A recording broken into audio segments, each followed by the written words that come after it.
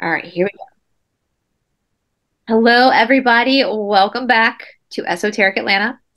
I am, of course, joined by my friends Emmy and Stephanie, Emmy from Holistic Genie and Stephanie from Spiritual Perspectives of Our Great Awakening. Before we get into the topic at hand, because boy, do we have a doozy. We are stuck on planet Earth. We have no choice but to ride this roller coaster ride, which will Truth. That's what this means is truth. we can't get off this damn planet. So we'll get into that in a minute. But before we get into the topic at hand, I do want to go ahead and share you guys. I am, for me specifically, with 47,000 subscribers, I'm heavily shadow banned, you guys. Like the numbers just don't even make sense. And so I appreciate you guys for sharing my stuff. I know that a lot of people have been telling me that they realize they haven't seen my stuff in a while and they realize that they've been unsubscribed to my channel. And so double check that. I thank you guys so much for helping us out. Of course, you're on Esoteric Atlanta, but this is Emmy's page, Holistic Genie with Emmy. Make sure you're subscribed to her. Double check to make sure you're still subscribed because they're doing that. And then, of course, Stephanie is over here with Spiritual Perspectives of Our Great Awakening. She has a live coming up to this evening, too, as well. So make sure you join her over for her live. And so before we get into that, Stephanie, before we get into the topic at hand, can we ask the cards, why are we so shadow banned? Okay. I think I know why, but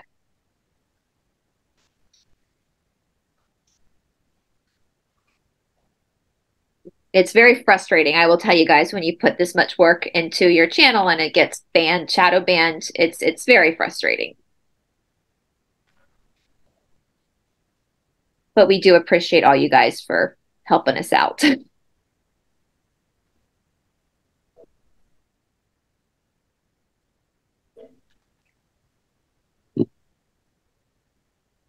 Why? I fucking hate when the cards make no sense at all. They don't want Okay, to listen. No, listen. I'm going to just been reading all day, so bear with me. I'm gonna ask Mr. Odin over here with these other tarot cards. I just used that other deck just now, so maybe I still need to clean off more energy from it. Who knows? So let's see. Well, and speaking of, guys, while she's pulling, I'm going to go ahead, and she's got some courses coming up as well. So I will link Stephanie's website down in the description box below if you want to take any pendulum courses or tarot card courses. And after she pulls, I'll let Stephanie add to that before we get into. I need to explain something with that, by the way. My courses. Okay. So my tarot course, I didn't have enough signups. So I have to push it out a little bit. So I'm going to be I didn't get anybody signed up yet for the live tarot course. If you have requested something in my recorded tarot course, something messed up on the website with the dates, that will be going out to anybody signed up this week. So the website that I have that I use can be confusing. And then what else most people signed up literally for my herbal course or my pendulum courses, and I'm not worried about those because those are all good. This is more or less the tarot courses. So I'm going to be pushing that out probably to the end of November, something like that, for the first day until I get more signups. Perfect. And then Bryce, did you want me to go into my shadow work reading at all? Yeah, well, I was going to see if you wanted to announce that. So I was going to, if you want to go ahead and announce that, you're more than welcome to. Okay. If you are signed up for the 30-day challenge and you want a shadow work reading from me, if you're doing the 30-day challenge, which means you have to be in the Signal group, you need to message me on Signal through the group. So you go into the group, you sign up, you're in the group, you're in the chat in the group. You'll see me, that I'm one of the admins. Click on me, message me. I'm offering 25% off. So for an hour, you're getting a full hour reading for $56.50. If you want a half an hour from me, That's $26.75 with the 25% off. And that's for people who are doing the work. And I will right put now to the Signal group in the description box if you still haven't found that link. And if you're doing the challenge. And I apologize, guys, Stephanie's in a hotel right now, so that's why the internet's a little bit sketchy. So anyway, all right. Okay, so number one, we're shadow banned because for the light. We're of the light. Okay. Yeah, so we're of the light. Like trying to isolate, segregate, shut us down kind of a thing. I'm not going to last long. We had the Wheel of Fortune with the Ace of Cups. Yeah, and it got real bad when I announced my challenge. Is when my shadow banning got real bad. Did I freeze? It's okay. Yeah, it's fine. But the dark forces were like, oh, hell no. We don't need these people figuring out that they actually hold the power themselves to heal themselves and to turn this ship around. So I figured that's what it was. And I know that the military back channel told us that 90% of the truthers were infiltrators. And I mean, off camera, we laugh about it. I'm like, I can name on my hand how many people are actually innocent and good and doing this out of the goodness of their heart. So thank you guys so much. You guys, I've said this before. We're going to get into this with Emmie in a minute with the astrology of what's going on. But when we study deep spirituality, this is why we keep telling you this is not about sitting back, eating popcorn, and watching a movie. Because if you do that, nothing is going to change. What do I mean by this? We can't heal the macro until we heal the micro. This is the Michael Jackson song, Man in the Mirror. Our wounds are what vibrationally have allowed for all of this nefarious, crazy, criminal bullshit to continue. So if we want to stop the crazy, nefarious bullshit, especially with these things, these little humans, then we have to heal ourselves first. Because once we raise our vibration up from healing ourselves, that behavior cannot exist on this planet. No, it can't. And so that's... Oh, yeah, go ahead. Sorry. I was just going to say, everything we see out there, everything is a reflection of our collective shadow. What we're seeing, what is being reflected back to us is our shadow. We all have to do our part. Nobody can do your shadow work for you. There are people that can help, like Stephanie with her cards. I can help with Reiki. If something is coming up in your shadow work and it is just incredibly overwhelming and you need a little bit more help, give me an email. If you want help trying to figure out an issue, email Stephanie. Use people that can help you, but no one can do the work for you. We all have to do this. And the sooner we all do this, the sooner the outside will change. Yeah, that's all. Before we get to that, she's right, because we have three. We know spiritually, karma is action and reaction. It's cause and effect. It's our work. And we know through spiritual text that I have studied extensively that there are three categories of karmas that each of us are working on, that no one gets away with. You can't ignore any of these three. The first one is your own personal karma from this life and last life. So your friction.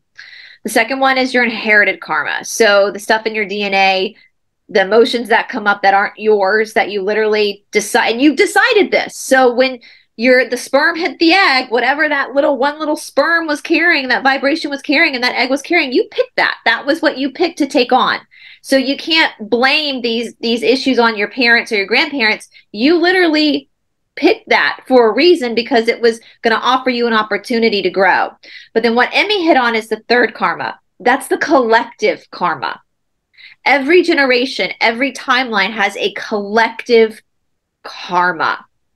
And we spoke about it this morning on Aquarius Rising Africa, the fall of Atlantis, which you can look at it that way. We're here mirroring that back again collectively. But even if you take Atlantis out of it, you look at what an opportunity. See our generation, see what we're going through in 2020 as an incredible opportunity.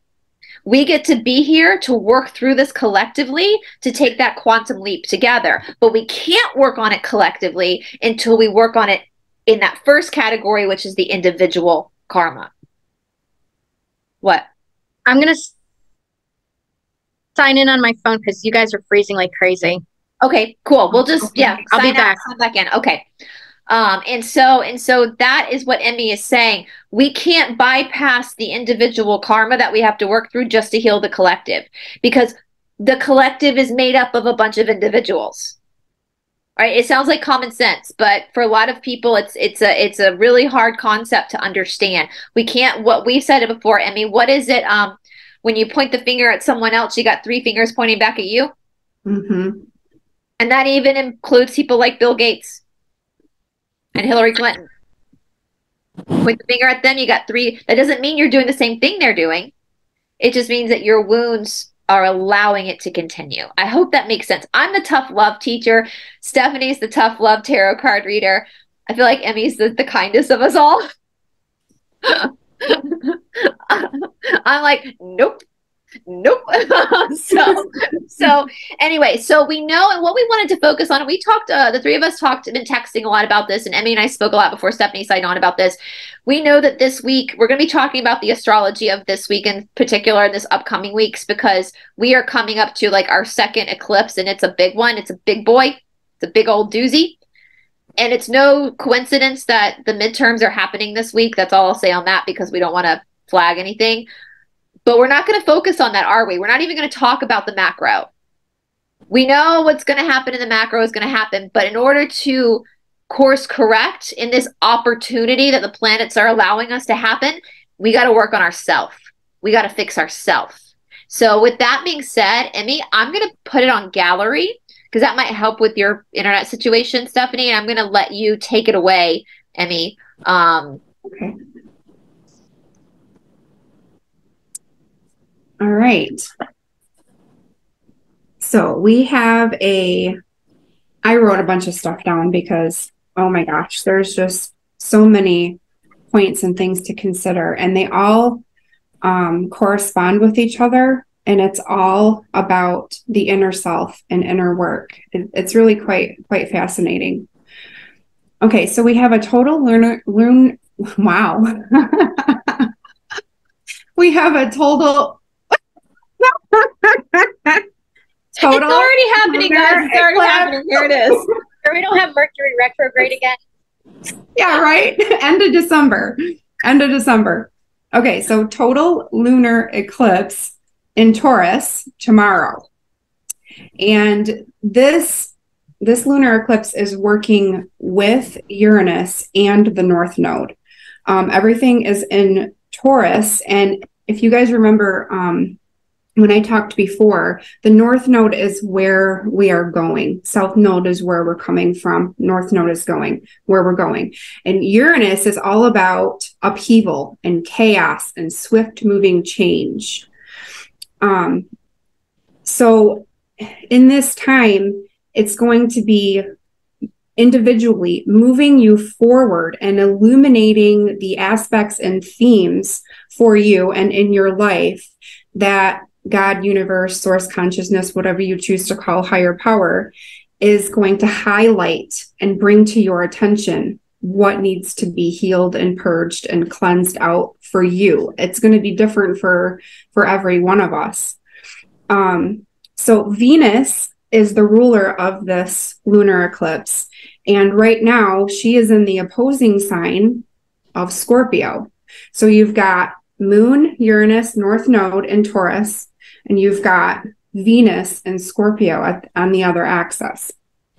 And when when Venus is in Scorpio, she's very intense, very, very passionate. There's like total commitment, a complete focus on whatever it is that you're looking at. It's a time of profound healing and transformative love. And then Venus is working with Mercury and the Sun. Mercury and the Sun are also in Scorpio. And if we take a look at how Mercury behaves in Scorpio, it wants to get things done. It wants to get to the root. It's very probing, very investigative, and observes every detail. So if you think about how well this stuff works together in terms of inner work, shadow work, highlighting what it is that you need to focus on and work on, it's really quite profound. And then also the sun is in Scorpio. And when the sun's in Scorpio, you have the enlightened side of things. You can have archetypes like the shaman and the alchemist. Again, those kinds of archetypes are really prevalent in doing that deep healing inner work that we're doing this month. There's a lot of bravery and depth and mysticism and transformation when the sun is in Scorpio. And then let's flip to the other side. In Taurus, you've got the moon in Taurus, and moon in Taurus is very steady, very trustworthy, comfortable, secure, stable, kind of restrained. It's really got a theme of slowing down and feeling your emotions in your body, connecting with nature and art to ground. So you can see how these themes are very similar, but very supportive of each other with this type of work right now. And then Uranus, we talked briefly about Uranus and Taurus, kind of shaky with security and wealth, upheaval, like economic upheaval. It's a great time to get creative with financial endeavors. It's a very inventive and innovative time. Like, this would be a great time for these amazing young minds to come up with a better system, a better way of doing something, a better way of investing, a better way of doing any kind of economic stuff, especially right now, because we have all of this financial upheaval with the inflation. It's just everything is costing so much money, and people are struggling to pay their bills and get gas and groceries. And it's just a very insecure time financially. And also, Taurus rules food. Uranus and Taurus rules food, farming, and agriculture. So I found that kind of interesting. It's like you have this theme going on where Uranus and Taurus is great for like creative new ideas, innovating, coming up with new systems. And then it rules food, farming, and agriculture. Like, I mean, this is like the main theme we got going on. I mean, I saw an article this morning that the picture of the article had some sign in Philadelphia that's saying that there was no diesel, like they're out of diesel. That is foundational to get our food to people, to harvest the food. How are they supposed to harvest the fields without diesel? And then the North Node is where we're going. And Taurus themes are slow and controlled, sensual, stubborn, comfortable. There are themes of financial security. So it's like, even though everything is kind of crazy with the inflation and the recession going on, if you can get past the fear and just start thinking creatively and come up with some kind of side hustle or some kind of really great idea for residual income, now would be the time to do that, because the stuff isn't going to go away anytime soon, and if we're struggling now, I don't think that's going to get any better. So it's like, we really need to pull together and get creative. And now is the time. The energies are supporting that kind of endeavor. So, just be smart about it. Be cautious, but don't be so cautious that you're not willing to take a risk, because it's a good time to do that kind of stuff cautiously. And then, okay, so all of this stuff, all of these themes kind of pointing towards inner work in Taurus and Scorpio. And then we've got Saturn in Aquarius squaring all of it. And what a square does is it lights a fire.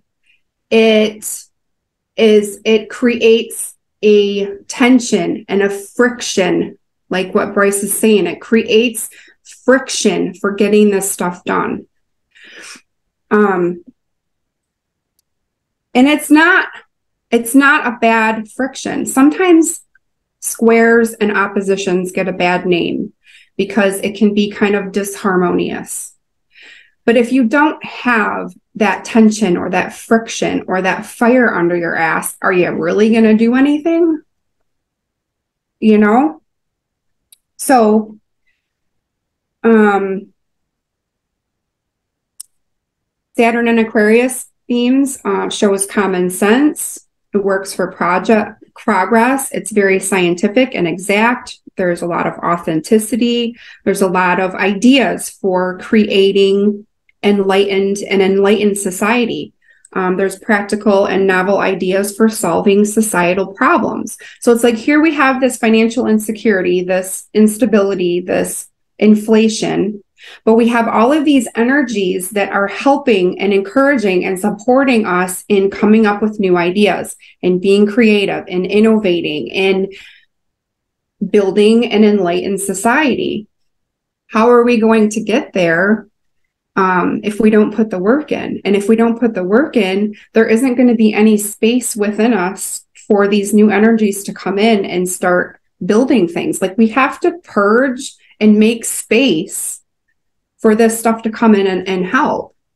Can we pause there for just 1 second? Because I want to talk about Saturn more, because I know Saturn rules Aquarius, right? Like that's the kind of the ruler of Aquarius. I'm an Aquarian, so I've gotten to know Saturn pretty well in my life. But and I keep saying, you know, we always say on this channel, or we keep trying to say that darkness cannot create anything, only the light can. And we know, and the whole time you were saying this, Emmie, the whole time you were talking about how our structure, basically, the way that things have been structured in our world by the controllers, we would call that very Saturnalian in a sense, because Saturn is father time. We know that they manipulate Saturn. And the whole time I was seeing this, I was seeing, or maybe I was hearing, I don't know, Saturn going, now I get my justice. Now I can be moved back to my original template where God placed me. And so if you think about that, even within your own life, I know our friend Cindy said when she started working with Saturn, she went and got one of those, oh, my mind's gone blank now. What are they called? The rice that you, or the sand, you flip it over and it counts the hour. Oh, the hourglass. Yeah, hourglass. That's it. Just like Days of Our Lives, you know? Yeah. Days of Our Lives. And she started working with that. And so the whole time you were saying that, and if you know the Ramayana, when Hanuman, one of the things he does against Ravana is he lights a fire. He goes and strikes a fire to destroy Ravana. And so I kind of saw Saturn sitting there squaring off with these energies, lighting the fire to also cleanse these energies and bring them back into harmonious balance with Father Time, with the true template of Saturn. But that's only going to happen if individually we fall into the correct template of Saturn. So if we don't give into the fears, you can acknowledge the fears that the Matrix has created. But as you said, create new, bring Saturn back into that new pattern. So I just wanted to just pause there for a second, because I thought that was just so profound as to absolutely with justice being served. Because remember, guys, God created all these planets. And we know from the Apocalypse of Abraham, one of the missing books of the Bible, God says the planets are in the fifth firmament, which are messengers. Well, what are angels? Messengers. So planets have an energy, have a purpose, just like Michael has a purpose, just like Gabriel has a purpose. The planets are sentient beings that have a job to do. They're here to support us. Even when we think, oh, shit. Every time Pluto does something funky, which I know Pluto's doing something funky right now, I'm like, oh, fuck, here we go. You know, but it has that purpose, because you're right. That's the friction. I hope people are learning this in the Shadow Work Challenge. you can't just go to point A to point B without having some ups and downs in between, without going into the underworld, without having the dark night of the soul, without, I mean, we've talked about that, Stephanie. How many times have the three of us sat and just sobbed our eyes out because it fucking sucks? I have many times. Doing that this week? Yeah, it's a purging. And it's necessary, because if it's, as Emmie said, if you were comfortable, nothing would change. Right. You get complacent. And that's, as our friend Cindy says, that's there would be no mysticism. There would be no magic if it wasn't for suffering. Because suffering, at the least of it, suffering causes questions. Why? Why? Why is there pain? Without the pain, pain is real. There is no questions. Without the questioning, there is no mystic. Yeah? So anyway, I don't know if you guys want to go on, Emmie, or where you want to go from there. That was awesome. I just have a little bit more, and then we can do cards with Stephanie. You want? Yeah? Okay. So overall, it's going to be a time of profound healing and transformation. And this healing and transformation will be met with however much you are willing to let go of. So it's like you will heal and transform to the degree that you are doing the work. Does that make sense? I think that there's going to be quite a bit of third eye and heart activations, depending on what's being removed and cleansed and cleared and purged. And definitely down to a cellular level, which is why I think it is so important for us to be doing physical exercise. It just wrings out your tissues. And when you're trying to work through your shadow, you know, the body keeps the score. That book is amazing. If you guys don't have it, I'd go get it. The body keeps the score. We store everything in our tissues. So when you're moving that and squeezing it out and wringing it out of your body, it will purge. And also another thing I wanted to mention is purging can be emotional. It can be anger and sadness and just feeling really down, crying. It can also be physical. You can be sweating. You can be vomiting. You could be going to the bathroom a lot more. Like, this is how our body gets rid of stuff. So that's all normal. It's all good. If you have a day where you're just an absolute basket case and you have just this really wide range of emotions and you have no idea why, that's a purge. That's purging. You know, don't try to escape it. Don't try to bypass it. Don't try to band-aid it up. Don't, just feel it. Just feel it. Like, if you're really angry, just kind of lean into that anger and feel it a little more and just like breathe it through your body. Like if you've taken breathing classes for childbirth, sometimes the emotions are so intense. I've used breathing techniques to breathe the feeling out. You know, that's possible. So just know that stuff is okay. It's normal. It's completely and totally shitty, and it's not comfortable. And sometimes, you know, an entire day is spent just feeling. But the more you allow yourself to do that, the more that you're willing to do that, the faster you're going to heal and the more room and space you're going to create for these new energies to come in. And, you know, I never used to be a very creative person. I always thought that, you know, my brain was just too analytical to be creative. But once I started doing the work, I noticed over time that my creativity was sparked. And I was like, where did this come from? And it's all about the lower chakras. When you move stuff out of the lower chakras, your creativity comes to life, especially the sacral. Like, you know, the sacral chakra is all about creativity. It's, you know, it's where our sexual organs are. That's where we create a baby. You know, I had huge attachments and blockages in my sacral chakra, but once that stuff started to move out, all of a sudden I had creativity, and it's so fresh and so new that it was like, I don't know. I almost felt like a kid on Christmas. It's like, I'm creative. Well, we've said this before. So many people who are new to the spiritual path get so focused on the ethereal and the third eye and seeing, reading, and divinating and all this kind of stuff that they forget that this can't be balanced until that's balanced. Because the first, it's like a domino effect. The Muladhara, the first chakra, if that shit's out of whack, guess what? The rest is too. The rest is too. And you have to descend. You have to go back into the underworld before you can come back up again. And guys, this is the book, The Body Keeps the Score, that Emmie was speaking about. This is an incredible book that really talks about what we're speaking about from actually a very scientific point of view of what's going on. It's a heavy book to read. I know a lot of people require it in courses and training courses so people understand more about this, but I will put a link to this down in the description box below. It's a very heavy book, but it's a very important book. I go back and reread this a lot. I have like sections marked off and stuff. But yes, so, and that is, you're correct. And I do think too, I mean, we can say it until we're blue in the face, but the spiritual, I mean, Stephanie and I have been talking a lot about the initiate's path.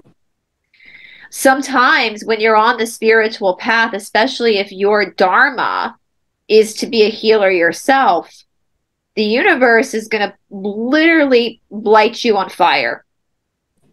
It's going to literally take some kerosene, like gas, put it on you and light a match. Because you have to go through it. You have to in order. And the universe will keep saying, you sure you want this? You sure you want this? You just have to take it. And I say this all the time. You take it one step at a time. If you got to crawl, you crawl. And it's like Marnie Alton says, it doesn't matter how fast you're going if you're going in the wrong direction. But likewise, it doesn't matter how slow you're going if you're going in the right direction. You know, so you just keep crawling, you keep crawling, you take the fear, you acknowledge the fear, you sit in the fear, you allow the body to express it. Yes, and don't ignore it. So I know it's super uncomfortable. Those days where you're either shitting your pants off or throwing up or crying and your eyes are swollen and you don't know what's wrong and everything's pissing you off. That's another thing too. When your nervous system is cleansing itself through the exercise, there are going to be days where everything annoys you, where you annoy you, and you're going to be agitated and you don't know what's causing it. It's because something's releasing through the nervous system. It's okay. That's why I'm having you journal too, is so that you have an outlet to process this, you know, and I think that's the most beautiful thing. I don't know about you ladies, but you know, I've been at this game for a really long time now, and I am so used to understanding the logic behind the theory of spirituality. But seeing so many people, especially in the support group, starting to figure it out, it's pretty beautiful, isn't it? Mm. And I don't want to reiterate this, guys. And Stephanie and I talked about this the other day when I said, like, you're going to be going to the underworld multiple times. You might as well just buy lakefront property there because it's not one trip. It's going to be multiple trips. But I just want to let you guys know, just the fact that you all of a sudden understand what's going on, you've already shifted your vibration. Mm-hmm. Even when you feel super shitty and you're sweating and you're crying and you just want to punch a wall, just the fact that you've now made that connection, something already shifted in you. You've already shifted that vibrational frequency. You've already course corrected. So don't give up. Don't give up. You know, there's all these different graphs they show where people think success is point A to point B in a straight line. It's this. It's mountains and valleys, you know, and that's just how it is. And that's how it is for every person. You're not alone. No one gets out of this world alive. You know, we're all going through this together and that's what I love so much about our friend Shanti, as well as Ram Dass. Like Shanti always says, you know, when the interesting stuff happens, like, y'all, we're stuck under this firmament. We're stuck on Earth. And we have got the biggest roller coaster ride of our life presenting itself starting Tuesday, November 8th, right? With our actually kind of now. And we have no choice but to buckle up and get on that roller coaster. And so instead of being like, oh, this fucking sucks, this is awful, be like, welcome it. Be like, let's go, Batman ride. Strap me in. Send me flying, because this is the alchemy, right? I think that's why the Emerald Tablets are coming up now, because this is what Thoth was talking about. This is the alchemy. This is your secret weapon. Your secret weapon is not posting memes on the internet. Your secret weapon is not bitching about the elite, because we already know that. That's the intellectual. We know that now. Your secret weapon is going, I'm going to heal me. I'm going to go into my own underworld. The outside is trying to give us hell. No, we can top that. We'll go into our own hell. And we'll come out the other side. I'm there. You're there. You're like, I'm here. For those who didn't see our video the other day. Yep. Underworld all week. Yep. Yep. And it's all your shit. That's the fun part. It's all you. It's all your shit coming up. I've laughed because I've been there many times. I can commiserate. I've been here, just closer to home. Yeah. Well, I mean, listen, I was telling you, but that's how the universe does it sometimes. It's going to take away your comfort. Mm-hmm. Oh, yeah. Did that tenfold. I mean, I can't explain. Like, when I'm in India, there have been times, especially my first trip to India, I wish I had been, that would have been a very interesting reality show, to film someone's first trip to India, day by day, hour by hour. Because the first month, you don't know you're like, what the fuck did I just sign up for? Mm. And it's not the country. When I went to India the first time, I was excited about traveling to India and experiencing the culture. But then you add in the classes, getting up at 2 o'clock in the morning, getting your ass handed to you in the Mysore room, then going to Sanskrit classes. And then on top of that, you're dealing with a different culture. And so you're being triggered more by Mother India because you're doing the work on top of it. Does that make sense? So what would not probably trigger you if you were just traveling around for shits and giggles really triggers you when you're yoga work. Yeah, when you're doing the work. And Reiki. I'm bouncing from hotel to hotel on bare minimum. And you're working with a master Mysore teacher in the morning. So it's, and I love traveling when it's comfortable, but this is not comfortable. No. I'm on the freaking Superman roller coaster, and I'm going up the hill, and I'm like, oh shit. Why did I choose to go on this roller coaster? Yeah. Because I fucking coasters. Hate it. But here you are, this is the initiate's path. Because it's one thing to take, and so when we see this, and this is what starts to happen the more you go on this spiritual journey. And I'm not saying that you become immune to emotions. No, you don't at all. You still feel the emotions. But you start to realize that things that happen to you in life, God's not punishing you. There's no punishment coming from God. It's an opportunity for you to learn something. Right? And I think that's something that I blame the church for everything, because literally they're at the top of this darkness.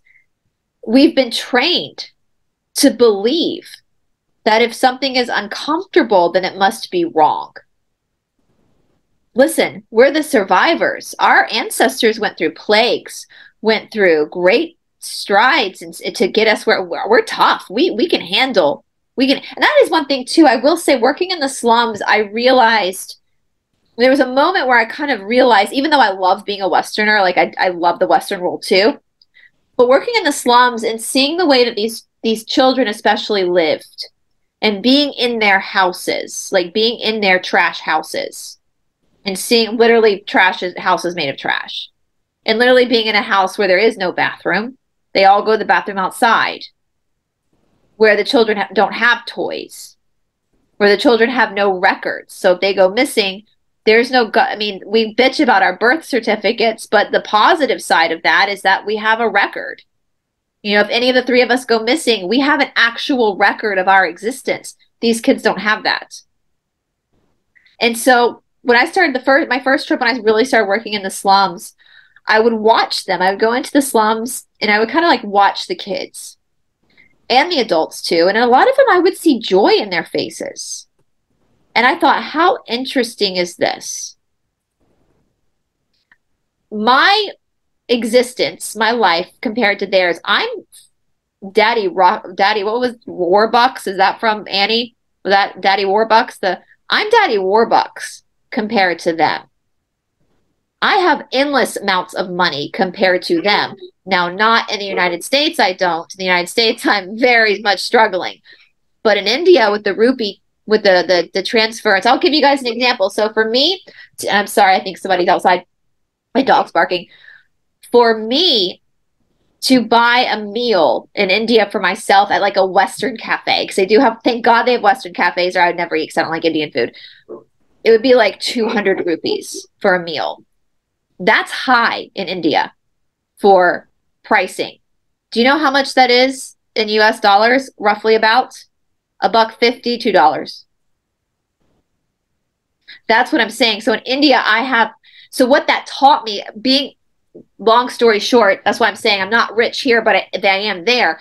And being in the slums and watching these children, and here I am, I'm like, man, I complain because my iPhone runs out of battery quickly, or my iPad's messing up, or I don't have the latest MacBook.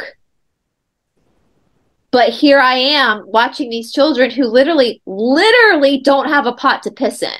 Like, that's where that saying probably comes from. They literally don't have a pot to piss in, and they're happy. And so I realized one of the biggest disservices that the Western world has given me personally is comfort. And what a blessing that they were able to find the comfort in the uncomfortable. They were able to accept what was. Whereas for me, as someone who had everything compared to them, I was struggling and they weren't. And so that was a huge lesson for me to learn. And so I just want to express that, especially to the Westerners. It's not just Americans, it's Canadians, it's Europeans, it's Australia, anybody who comes from a first world country. You were created to be uncomfortable.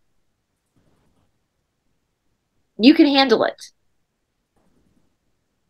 I promise. I promise. You can handle it, you know? And I just, every time I feel myself getting that way, like, I would love to live in a bigger place. I would love to live, there's things I kind of get pissy about, but I'm like, no, because there's somebody across the world right now who doesn't even have a fucking toilet. And so anyway, my point is, being uncomfortable is a good thing. Because that's what's going to cause the shift. That's what's going to cause the change. That's also what's going to cause and I said before we started filming, I wanted to touch a bit on equanimity too, because that's a huge concept in the spiritual world. And what do I mean by equanimity? Having equanimity. When we go about our lives, when we go about living our lives, there are certain things we fight for, that we stand up against. We want to do the right thing. We want to make sure we are fighting for the right thing. But what happens if the right thing doesn't happen? Are we going to be okay within ourselves to accept that? Does that make sense, what I'm saying? Does that make sense? So I'm going to ask you guys that are watching this, and let's say that the flip doesn't happen for another 5 years. Are you going to be okay with that? And if the answer is no, then that's where your work lies. It's kind of like they say, like, when you're looking for a relationship, the minute you stop looking, the relationship appears. It's like the minute you relax into the faith of the higher realms, into the dharma of what's happening, and you have that faith, you can relax into equanimity. Does that make sense? It's so hard to do, guys. Like, I still struggle with this. I'm not saying this as someone who's conquered this. Like, this is still part of my practice too.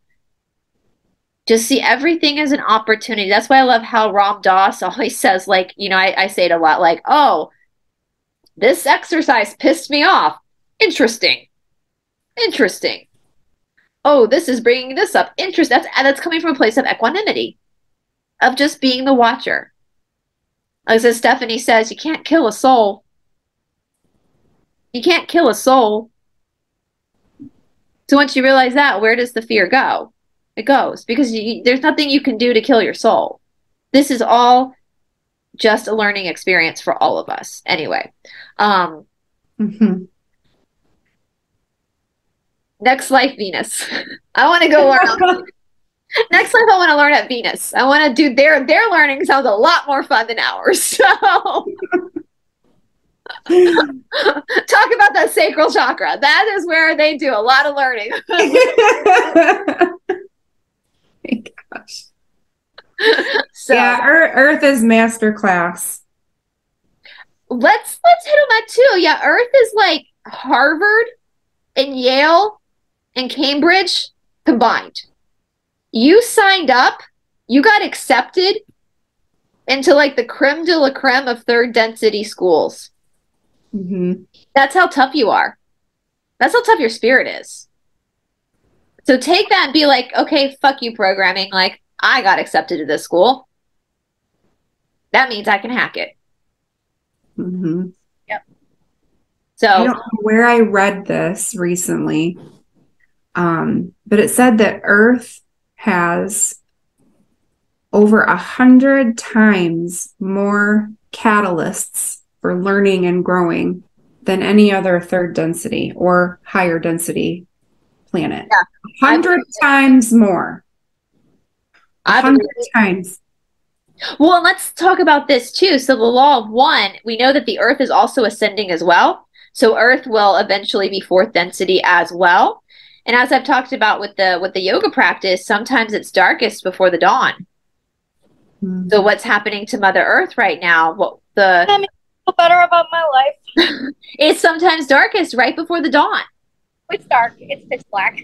Yeah. So that when you're in that dark night, that's why it's called the dark night of the soul. When you're there, keep going.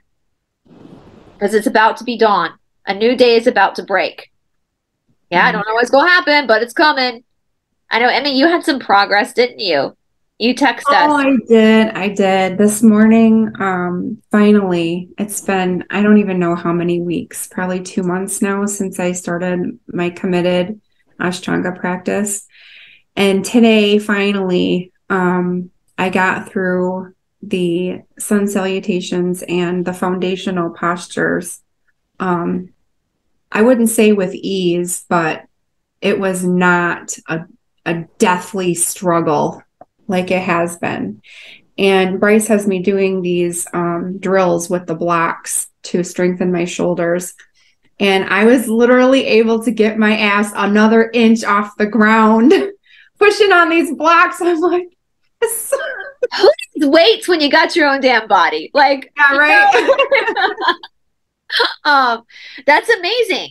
And so you start to see, we call that in Ashtanga, we call it the Mysore magic. When something you thought was impossible, all of a sudden starts to seem possible. And that's because of the grit. She would have not, it's like resistance training. If Emmie had not committed and stayed on that track of working through that, she would not have the breakthrough she had today. Because that resistance is what brought her the breakthrough.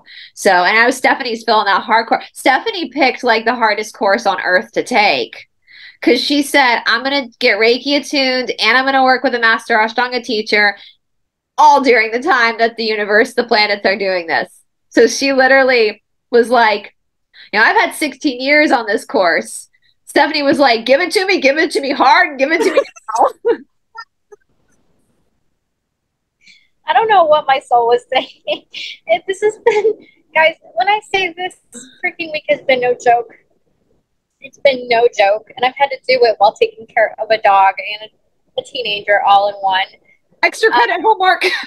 Biting my tongue at just like, I've run into every roadblock. I go to check in at a hotel. I run into another roadblock. Okay, I'm just going to be real. I'm just going to be very, very real with everybody. I walked into a hotel and had to sleep there full-blown infestation of roaches in one of them. I cried all night. I couldn't come out of the room because there was fighting happening all around the hotel place, so it was in a sketchy area. Dumbass me did not read the reviews. However, Emmie is like, well, look up the spiritual meaning to roaches. And I was like, holy fuck. And what it meant was making it through against all odds is what the spiritual meaning is to that. And needless to say, it was the most disgusting. Now, I'm not afraid of them, but sleeping with an infestation of them around me was quite traumatizing. I'm still recovering from that. Okay. You know, on the bright side, it wasn't an infiltration of spiders. So there's a light side of this, okay? Because I would have had a heart attack and died in my sleep. Needless to say, I didn't really sleep that night. And so, yeah, I'm on literally the hyperdrive crash course of spirituality. I don't know what the F my soul was thinking. Can I tell you what I see when I see your soul, Stephanie, signing up for this? When I see my mind's eye, I see this like wild cowgirl on a like soul that's like, yeah, yeah. And then you came into the body and your body's like, wait a minute. But your soul's like, yeah, let's do this. And can we talk about how you said to me, because you had done some divination to figure out which hotel to go to. And you kept saying, why did my divination tell me to pick this particular hotel? And the whole time I was thinking, I know why. I know. Okay. Like, you thought your divination was wrong. I was like, no, your divination was dead accurate. Like, there was a reason why. Your divination was like, yeah, go here because there's an obstacle here.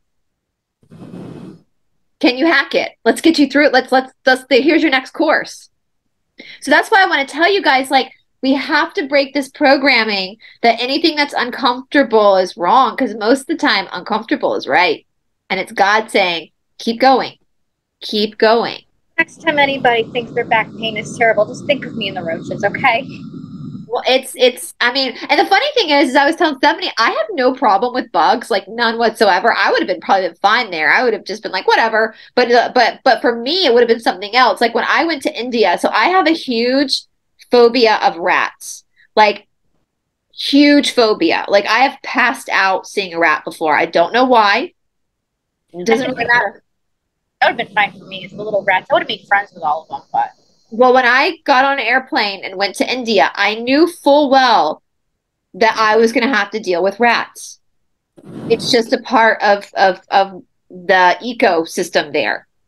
I knew full well that was coming and that I was going to have to breathe through it. And so I forced myself. There was one day, this rat was up in the daylight. I don't know. I thought they were nocturnal, but we were sitting outside the coconut stand. It was like right at the break of day. And so I just finished my practice. I was all sweaty and gross. And I was sitting, after practice, there's a coconut stand. A lot of the students will kind of sit for a minute, have a coconut and like come back to life a little bit, like find it before they head home. And I was sitting out there by my friends and I could see across the street, street's not very wide.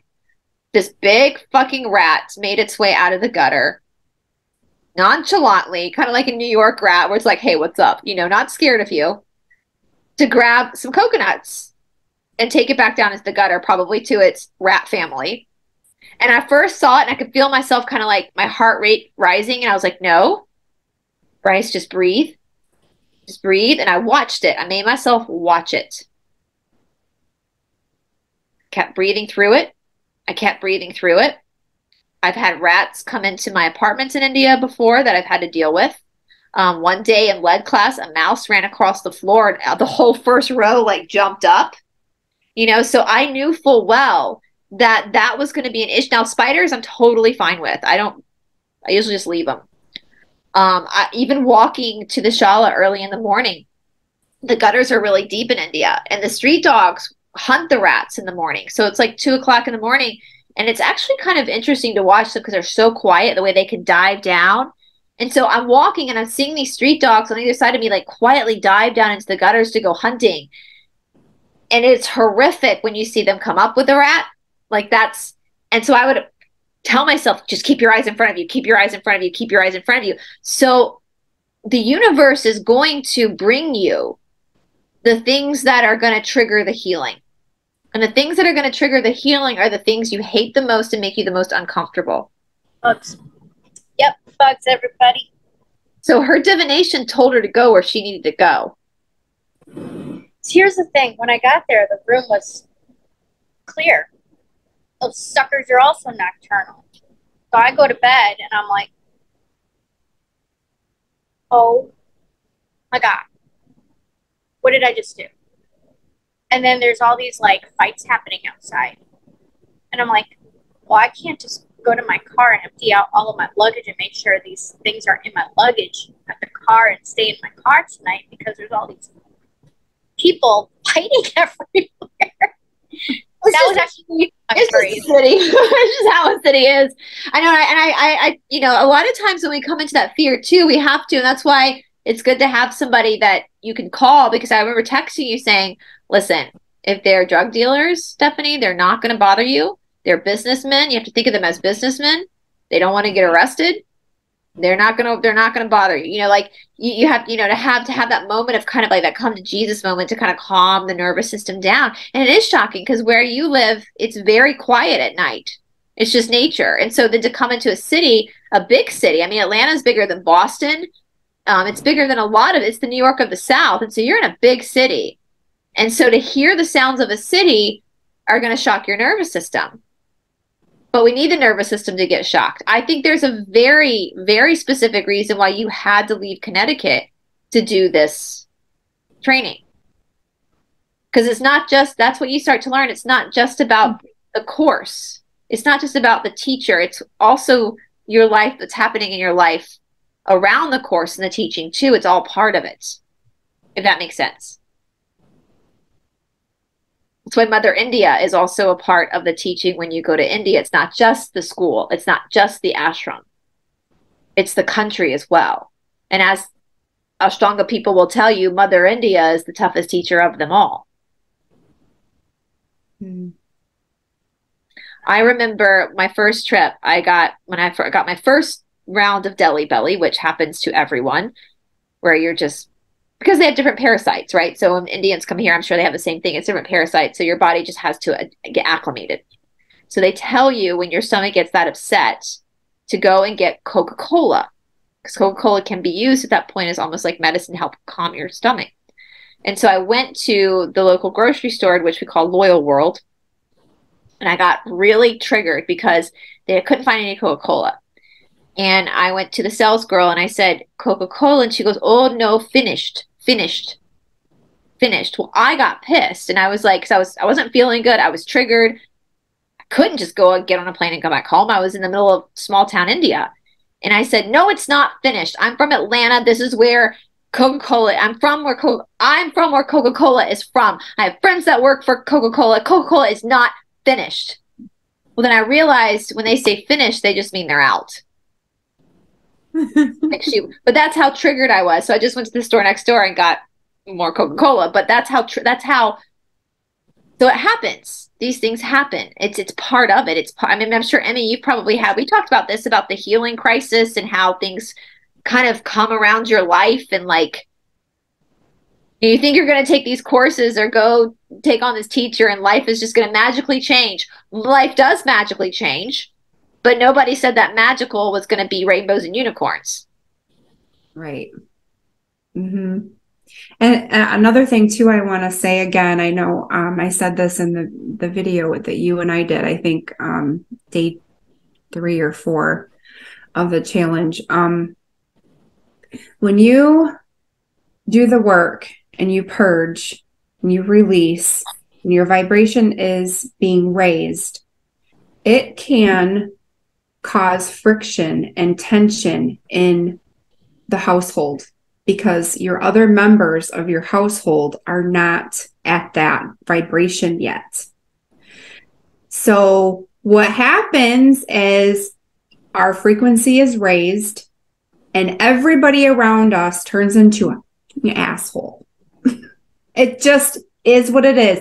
It wasn't until after my 3rd Reiki class that I realized, I was like, this has got to do with these frequency changes in me. And so I contacted one of my teachers and I'm like, this is what's going on. And this is what has happened every time I have taken a class. And they're like, oh yeah, your vibration is higher than the people in your house. And don't worry, you'll entrain them. I'm like, entrain. And it's amazing because when we're vibrating at a higher frequency, when we're around people for a extended period of time, our vibration will entrain, meaning it will raise theirs, almost like when you have a tuning fork and you ding a tuning fork and you bring another tuning fork next to it. The second tuning fork will start vibrating at the same frequency of the first one. That's what has to happen in your household. And it usually takes, 4 days to a week or so. And it can be really, really irritating and off-putting. I mean, even my animals would get wacky sometimes. So I just wanted to mention that again, because even with shadow work and exercise and yoga, I'm noticing that when I go through a particular struggle and my vibration is raised, I'll notice the irritation in my husband and I'll be like, and I'll just let him know. I was like, hey, I've been doing this work. He's familiar now. I'm doing this work. I think my vibration is changing. I think we're just a little bit out of tune. And then we can just give each other some space and, come back at another time. If we're irritated again, we'll just give each other a little bit more space. And usually just a few nights of sleeping in the same room together, we're fine. But not knowing that, our house was in an uproar for like half a week. Yeah. And it was kind of difficult because here I am integrating these new energies. And that's a process in and of itself. Stephanie, I'm sure you can attest. Integrating new energies is a process in and of itself. My body is going through a major purge because it works on a cellular level. So I'm going through all this friction and change. And then everyone around me is so irritated. So I'm going through that a little bit right now. So, my dog has never been on a road trip before. She's pissed. She keeps giving me RBF. Okay, rusty bitch face. And Grace knows my dog very well. She's a little diva. She's got attitude. She likes things to be her way. Very stubborn. She's part husky. So anyways, that's coming out in her. She hates this road trip. I can tell she hates it, except going hiking. We went hiking the other day. She loved that. And then even though Tyler loves to travel and he likes bouncing from hotel and all that kind of stuff, but I can tell at the same time, I think he wants to be able to go out and have an adventure. So, and there's not all the food you can eat like when we go home, so that becomes a problem. So I can only get so much at a time and everything like that. So I'm dealing with their energies, like, he's complaining. She's just, she's giving me an attitude and not listening to me. They're kind of defiant on this trip. So I'm dealing with that. And then I have the people at home who they don't get why I'm doing this. They're like, well, that's irresponsible. So, which is that, Bryce and I talked about this. It's that programming, right? They don't understand. Well, if you don't have that kind of money, why are you doing it? And it's like, yeah, but you're not going to understand even if I explain it to you. You know what I mean? So, yeah, you're dealing with all these surrounding energies. Thank God I have, like, you girls, Cindy's there to support too. She's the one teaching me the Reiki. Todd has been my teacher for the yoga, but thank God I have all these other people like you guys to help me get through it, or else I don't know where the hell I would be right now. Well, think about what you're learning in the process. Like I told you, like there's a lot of people that will buy a ticket to India. So I have a 10-year visa to India. It actually expires in 2025. A lot of people get the 10-year visa. So what does that mean? That means that I can come in and out of India for as long as I want for 10 years. Okay. So what people do a lot of times is they buy a one-way ticket to India without any money to come home. And they go on faith that when they get to India, they can work. And so they'll do like a lot of Ashtanga teachers are also Reiki practitioners or massage therapists or cuppers, or they do acupuncture. And so they get to the school and we have like boards and they'll just put their services up. And they'll charge Indian prices, so they're not overcharging you. So it's really great for the students because I can get a lot of shit done in India for really cheap. But they go and they don't have the money to pay for that ticket back, and they make the money while they're there to pay for the ticket back. And so I was thinking about that, like how you were raised, and what a disappointment that is for your parents and your siblings to not experience that, to not allow themselves to get to a place. Because the person like you that took the chance, you're gaining so much knowledge from this.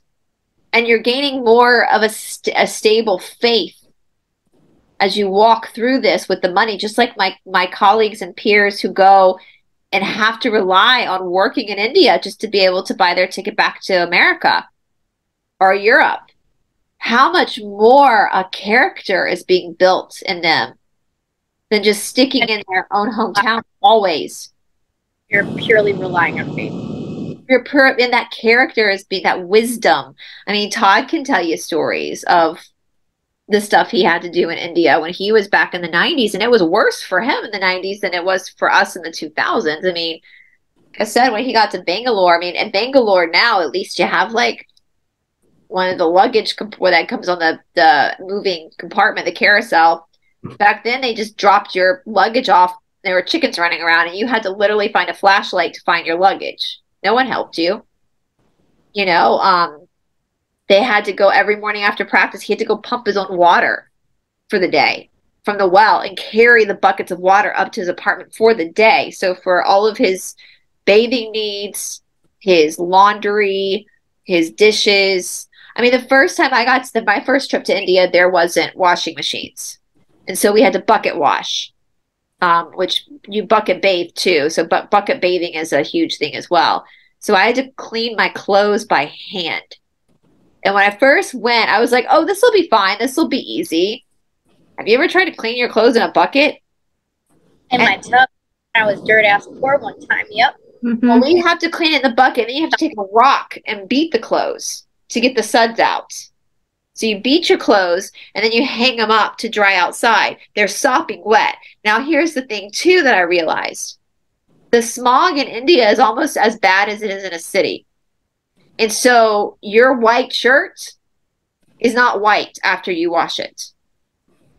And I literally, this is going to be so gross, and I apologize if this, Todd told me once that I needed to write a book.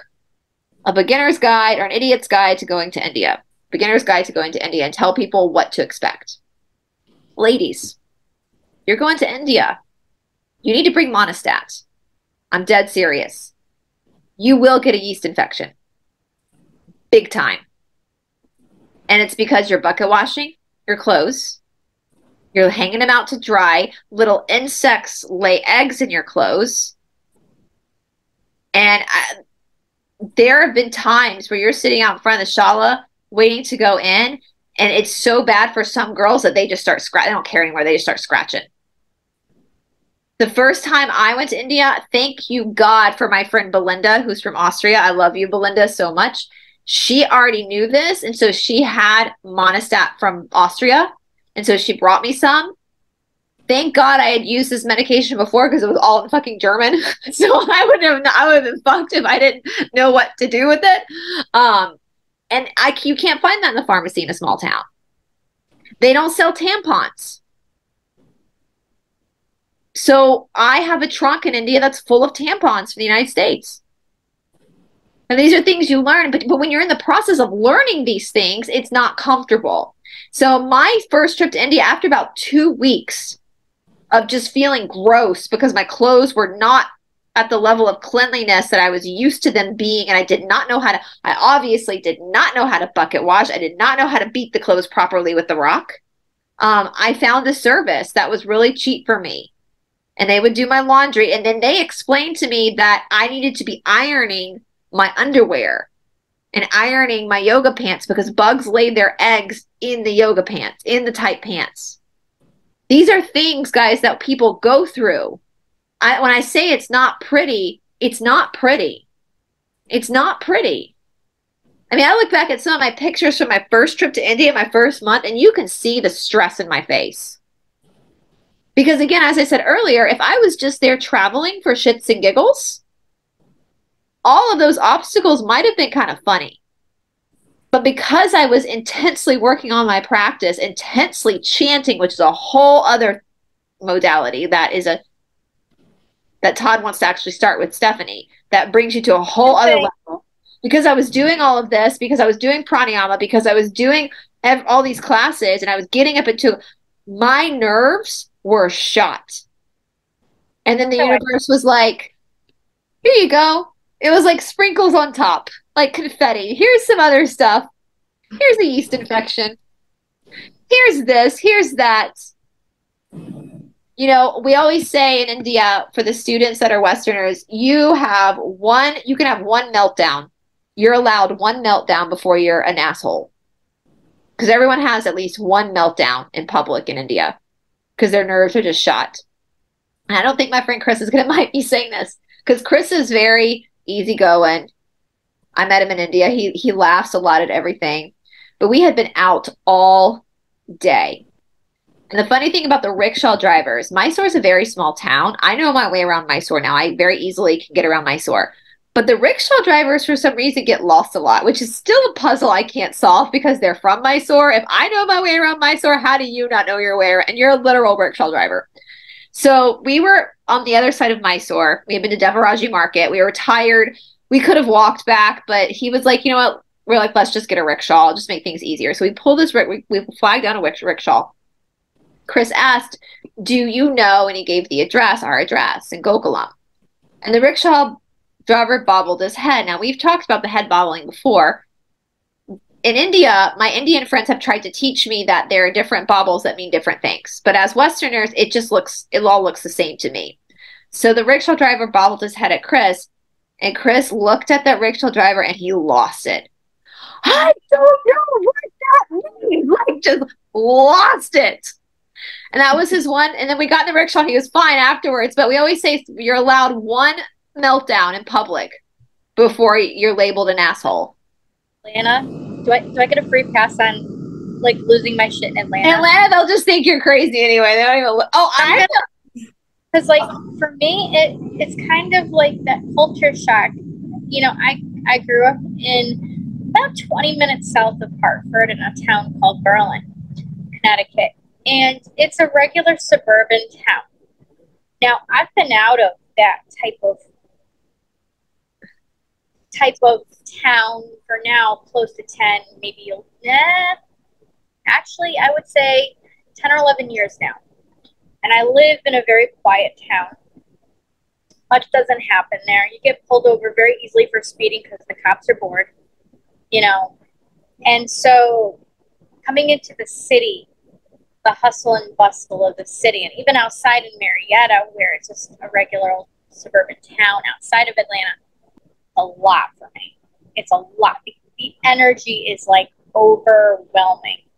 And now if I had like a beach nearby, I could probably handle it a lot easier because that helps, right? But I don't have that. So I've been going through the culture shock of being in a city too. And I've been driving in and out of the city every morning to go to Mysore. So I drive the city like a boss now. And the thing is, I was so fearful to drive in and out of Atlanta every morning, 5:30 in the morning. But now I just get in my car and I just do it. And it's like regular life now. You know, I don't adapted. So I overcame a fear there. Now it's like overcoming the fear of like, well, where am I going to have a roof over my head in a couple of days? Because what I do is I book a couple of hotels, or I book a hotel out where my money reaches. And then, okay, I get a couple more readings or sell more jewelry or whatever I've been doing. Because I'm working for it, obviously. I'm working for it. I'm not just being handed Which is what the people in India do too. They work their way through it.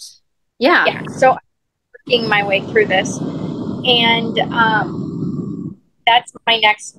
That's actually a huge fear for me, and I'm just explaining this because now we talked about this the other day, Bryce. My dad passed away when I was 4.5. Well, that's a big shock to the root chakra because that's your daddy is security, you know. So if you even had a bad relationship with your father, that's going to create a shaking in your security, which is your Muladhara. Muladhara is the chakra, Mulabandha is the luck. Yeah, Muladhara. Okay. So this is really bringing up those security fears. As much as I like to travel and bounce around and I can just spur the moment create plans where I'm not bound to being in one place at one, you know, all the time. I don't like staying in one spot all the time. I've always been like that. I still like the security. So this has had me facing the fear of not having security and relying completely on faith. So what is security? Security is also comfort. Yes. Yes. So wherever that wound is, that's what's going to be presented. When I was first a single mom, I had security from 6 years old to 18 years old. I lived in the same house between those ages. Before that, though, things were a little interesting. I moved a few times. I was bouncing around from my mom to my dad to my grandparents. Things were very, very unstable. Dad passes away. Things become even more unstable. And then suddenly I moved from Florida to Connecticut up until I was 18. And so it's bringing up those childhood wounds of that instability. But even when I was a young adult, being a single mom, I had been homeless for about 4 weeks of time during a little, period of time after I gave birth because I had up and had to get away from my son's father, who was very, very narcissistic. So it's bringing up those wounds as well so that I can heal from it. I see what's happening. It doesn't make it easy, but I see what's happening. So just explaining this so if people are going through these types of things, I'm going to present them to you. It's what you signed up for. When you signed up to heal, you have to examine in the opening chant, it's you're asking for your poisons to come up so they can be healed. What are your poisons? They're your wounds.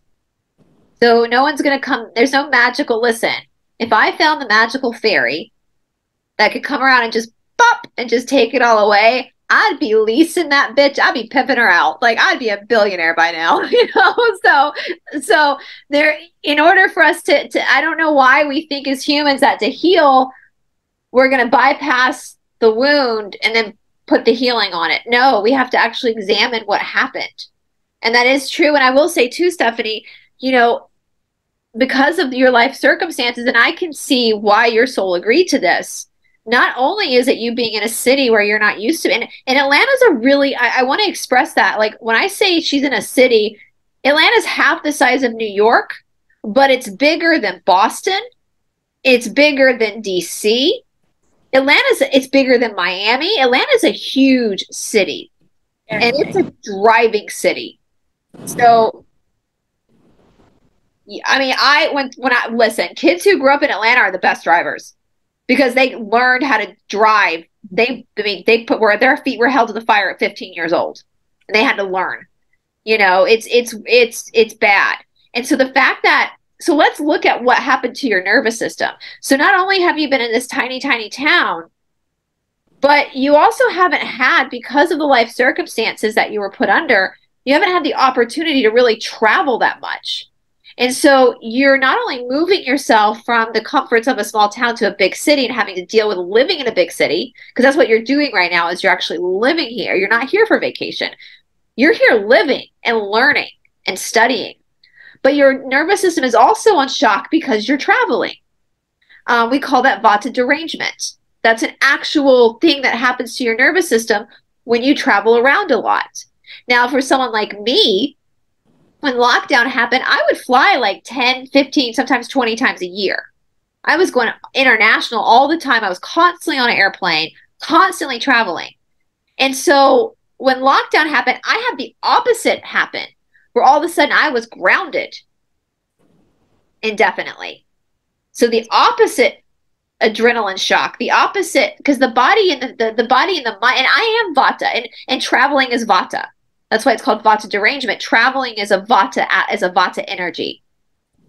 I have a lot of Kappa, and my moon is in Virgo. So that's a grounding. And so for me, that's why travel is so easy for me. It's because that's feeding into that's what I am. And I'm also an Aquarian. Aquarians are wanderlust. We're air, Aquarian air, Vata air. So you think about being in an airplane in the air, you know, and so, but that's bad. What gets bad for me though is the jet lag, which is, feeds into the Vata, which can feed into the anxiety of Vata. So that I have to be aware of that when I travel, is that jet lag can affect me worse than it'll affect a Kappa, you know? So that's just why we get to know the energy. But I want you to acknowledge that. So not only are you moving yourself from and I told Tyler the other day, he was talking about your hometown in Connecticut and like how he didn't like it because it was so small. And I said, yeah, I've been in Kwekwe, Zimbabwe, tiny town in Africa. That was the smallest town I've ever been to until I came to Stephanie's house. Our town was smaller than Kwekwe, Zimbabwe, and had a tiny town. So it's a tiny town. It's tiny. I grew up in. I mean, my hometown is very similar to Marietta. The same hustle and bustle, lots and lots of people. But I tend to like. You got, but you're Kappa, and you got to a small town, and you got sedentary there. Now I have a nice mix. I am a tridosha. I am an air sign. My sun sign is an air. So I mean, I could go either way. But because I got so used to, because I was there for so long, I think a pattern. There was a pattern that was created. You know, funny. Guess what? We're gonna put you in the city for a little while. So let's look at that patterning, because we talked about the burning up, right? So that's why we have yoga fevers. That's why getting a fever is normal. If you get a low-grade fever, you're detoxing. That's normal. It's called the yoga fever. And so what happens when we have patterning in our body? So she got stuck in a pattern and she wanted to change that pattern. So what did the universe say? The universe, oh, you want to change this pattern? Okay, here's what we're going to do. We're going to send you to a city. We're going to trigger your security system. And so all of that patterning is now burning up, and that's what she's feeling, the friction of that patterning burning up. But we can't accept a new pattern until the old pattern is gone. Can't build on top of it. Right? Yeah. And so that's what you're going through, is the control. That's why I call it controlled demolition. You're using it as a controlled way. You're not going to go homeless. You're not going to be sleeping in your car. You know, people, I'm here. I'm just down in the city. You know, a few people in Marietta now. You know where my parents live. You're not going to, so that whole worst case scenario is not going to happen. You know? And that's on this trip, like, we'll hang out, but I'll let Stephanie kind of be by herself for a while, because I know she's got to like process. In 2 weeks, I've seen Bryce 3 times. Yeah, because I know, and I'm doing that because I know she's got to have. You know, that's where the teacher in me comes in. Like, the friend in me wants to come in and be like, it's okay, I got you.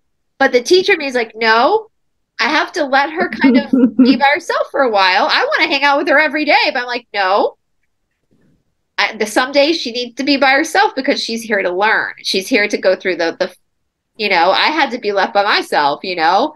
That's the hardest thing in India. That's why people in India, the Westerners that go there, get so close, is because we're all we have, really. But there are times where you have to make that decision, like, I actually need to go home and be by myself for today, because I need to not distract myself.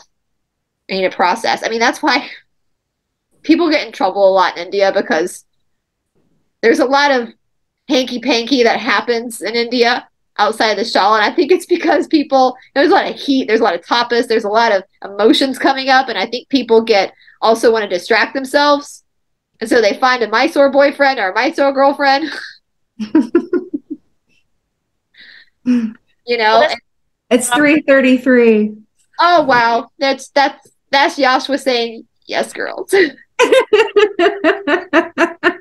Reading coming up in a couple of minutes, and I have a child looking at me like, why are we taking so long? And I have a dog in back of me who needs to go out. Well, yep. And you know, Tyler and your dog, their souls agree to do this too. So anyway, guys, well, we'll go ahead and end it here. We'll do another shadow work video soon. I know that we just want to talk about the astrology and give a little misery loves company, right? Like we want to acknowledge that all you guys doing the shadow work, we know it's rough, we know it's hard, we know you're crying, we know things hurt, but yay. Yay. Welcome to the shit show. I mean, literally, we should make t-shirts that say ShadowWorkChallenge, the Hot Mess Express. Get your ticket. Love it. You're not alone. You're not alone. That's why I created the support group. Yeah. Oh, and if anybody lives in Atlanta, I'm doing readings for live, so. Yep. I'm gonna take Stephanie on Doll's Head Trail at some point this week. The creepy Doll's Head Trail. We'll take video of that. That would be a nice distraction. It's on the other side of it. I'm gonna take you. I haven't even taken you. We have a village. Like New York has a village. We have East Atlanta Village. We have a village here in Atlanta too. I haven't even taken you to that side of town, Stephanie. There's a whole world in Atlanta you have yet to see.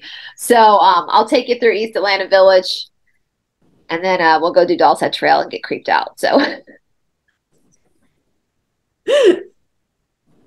All right, ladies, we love you guys. Leave us your comments down in the description or the comment section below. Again, we're being shadow banned, so share this if you can. Help us get the word out because we are all just walking each other home. We all have to go through the storm. We are the storm, so we got to go through it first so we understand that we are the storm. And so we all want to get to the other side of this, heal ourselves, move on, because what does Mr. T say? The best is yet to come. It is always darkest before the dawn. So, all right, guys, we love you. Join our Signal support group. I'll put the link down in the description box below. And, yeah, anything else you ladies want to say before we part ways? Don't give up. Don't stop. Don't stop. Like that Journey song, Don't Stop Believing. Yeah. Yeah. And if you really want a spiritual journey, buckle the fuck up. Love Buttercup. Here we go. I will also approaches. What did I say in class on Sunday? Channel your inner Jane Fonda, feel the burn, just lean into that burn. Anyone could be a guru. Channel Jane Fonda, even though we know she's questionable. The teaching is pure. The person is questionable, but lean into the burn. Feel the burn. Lean into it. It's there for a reason. So, all right, love you guys.